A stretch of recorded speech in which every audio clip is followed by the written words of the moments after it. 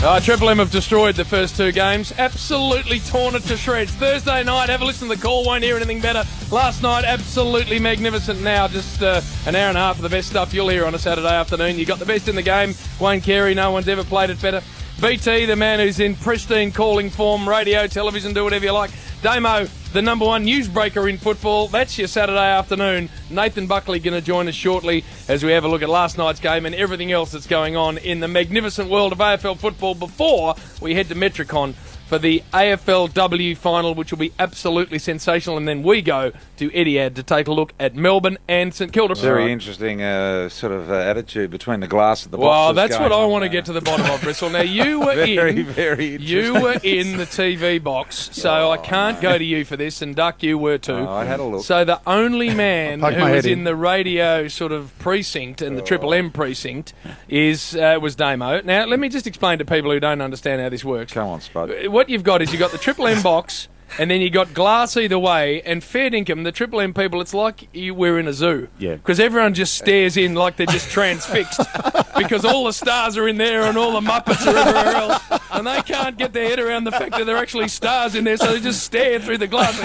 They just keep staring the whole time. They stare at the stat sheet. They just reel off stats. I don't know what they're doing, Bristol. So that's been 10 years of people just, I can't believe who's in there. Just keep staring.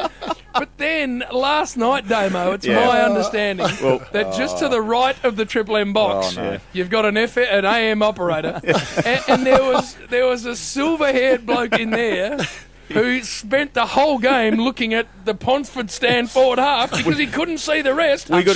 His back was to the glass. We got a good view of his back, and this is a man who would call all of us a minimum, BT, 4 to 8 times a day on any given day. Yeah. Yesterday did not register the scorer when it came to calls and didn't even return a call. So I was trying to get out that awkward moment before last night, Jim. Didn't want to have it. The amazing thing is that he was sitting in there with his favourite all-time caller as well, so that was going well. So are you telling me, Damo, because I'm parked at home, right, and I'm obviously listening to Triple M and got the Channel 7 coverage, magnificent, both of them. Spud. Are you telling me Spud Frawley, who came out of coaching Richmond straight into our box. Who will be listening right now. We made the bastard.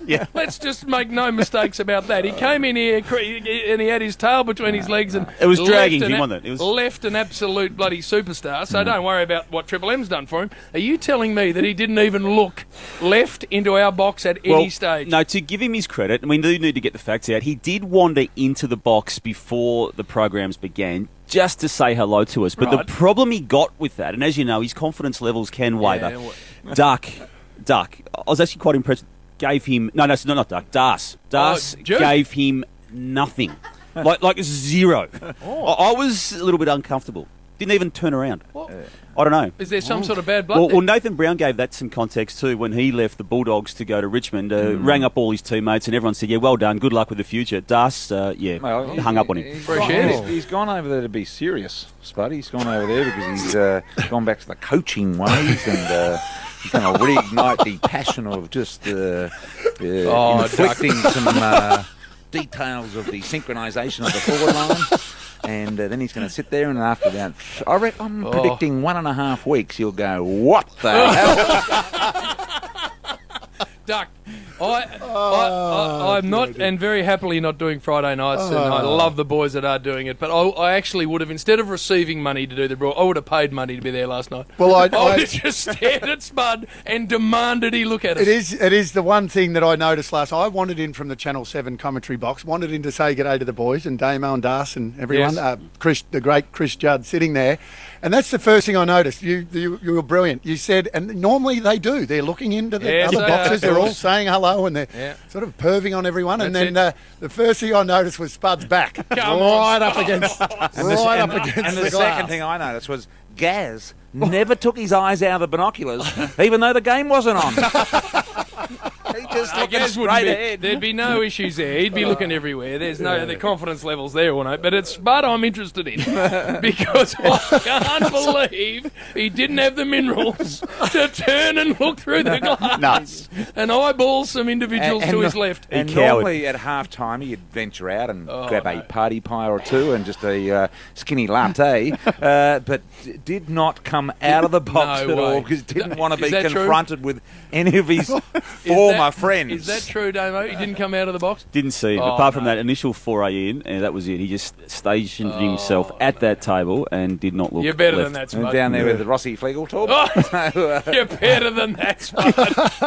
It's gone in there and they've sucked the life out of him. And they obviously hadn't heard what he'd been saying about the network he's now going to work for, Jim, in the previous 3 years. He was very derogatory. When I was in the box last night, I looked across through a double thickness glass, I admit, so I could have got it wrong, but I think I saw him go up as an exciting passage of play. I think he went up in unison with the caller sitting in the front row. I think he just about took a specky over the top of him. They both went up. I need to see this with my own eyes. I don't know how it's going to happen, but I cannot believe that's occurred.